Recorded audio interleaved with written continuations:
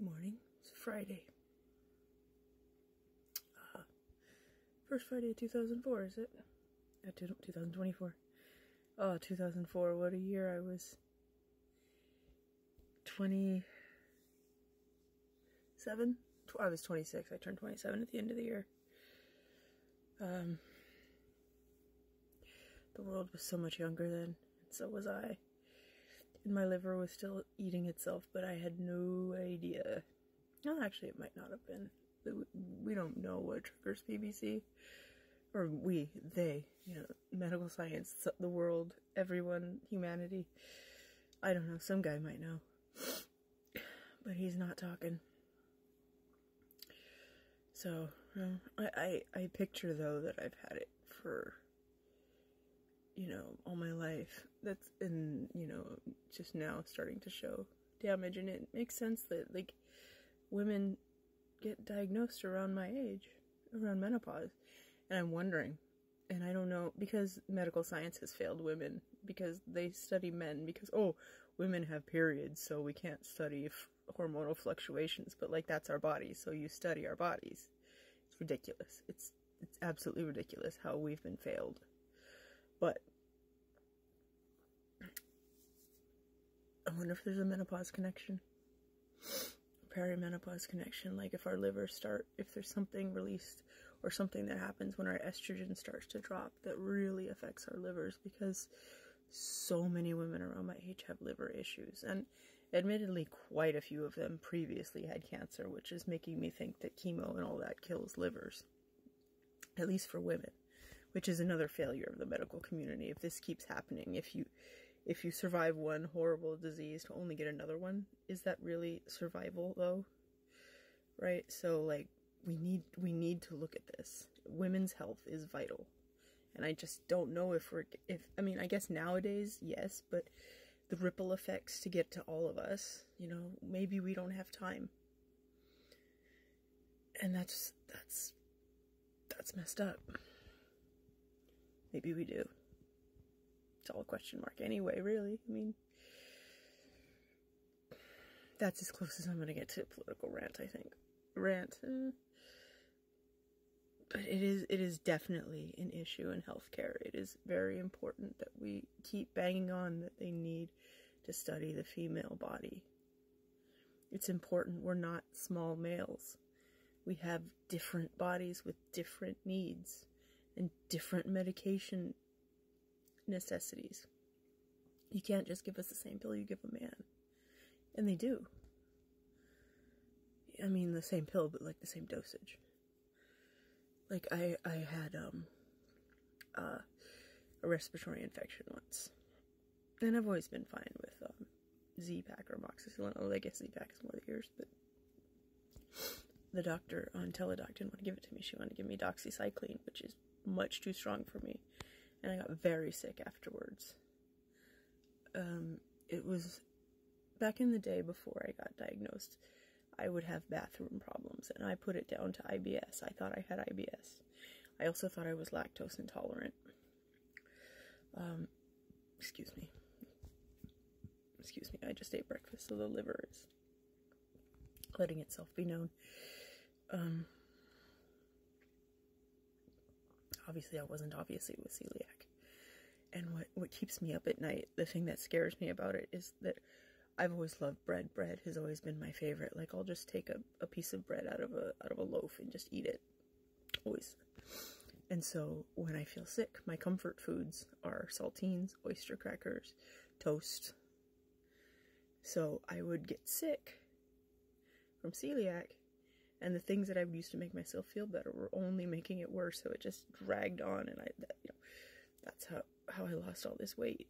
This used to be one of my favorite shirts. It's huge. But I like to wear it because it's comfortable and soft. I don't dress up every day. I dress up a lot. I dress up not for TikTok. I know it looks like I wear something new every day for TikTok, but I do it for me because I never did it before. I always wore just jeans, a t-shirt, and flannel. And usually when I was younger, they were just far too big for me because I didn't understand aesthetics. It took me a long time to really be able to understand this space isn't the same. Like, I look at somebody wearing clothes and they look like that, but something in my mind didn't click that how I look isn't like how they look. So I would just,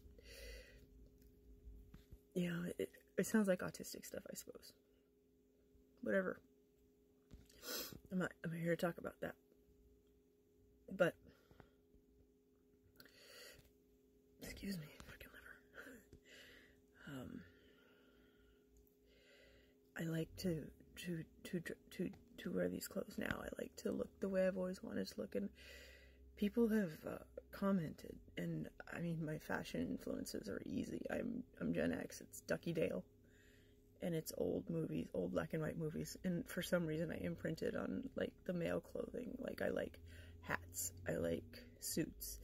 I like, and that doesn't make me a man. I'm not masculine. I just like those clothes. And so, because since I've been sick, but it's also before, even though I work from home, I make an effort to get dressed every single day. And this isn't because I'm sick, this is just how I've been since the pandemic. Even when I wasn't working, when I was looking for a job.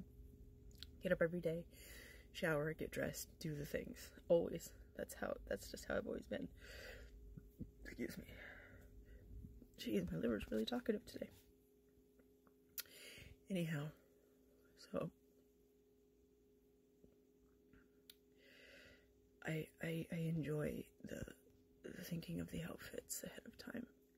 I enjoy putting accessories together to make a simple jeans and t-shirt outfit look like something interesting. And whenever I go out now, I get a lot of compliments where I didn't before, especially when I wear suspenders. Women look really good in suspenders, I believe. I believe it's something, and hats. Haberdashery works for women. I mean, it works for men too, obviously, but men don't generally wear that kind of stuff anymore. Nobody does. Well, Paul F. Tompkins does. There are plenty of people. Jesse Thorne does. I don't like Jesse Thorne, but he does dress that way. So, I'm not sure why I got onto that. But, yeah, today's okay. I didn't hear from my Cigna nurse yesterday, my insurance nurse.